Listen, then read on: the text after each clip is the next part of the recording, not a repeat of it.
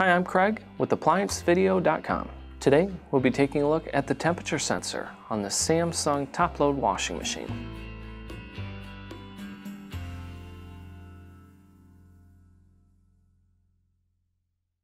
Stop. Before beginning any repair, always be sure to disconnect the power to the appliance.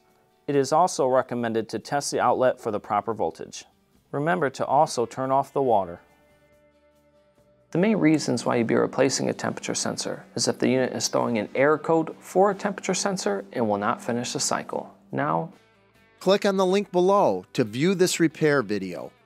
ApplianceVideo.com guides you step by step, giving you the confidence to avoid recalls and callbacks, also saving time on repairs. Whether you're up against an uncommon repair or the latest appliance on the market, our videos have been created with you in mind. Our growing library of videos have been produced using our factory-certified technicians who have extensive infield experience over the past 30 years.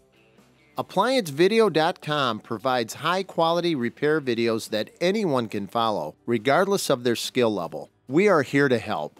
Click on the link below to view this repair video, and let us help you do it right the first time.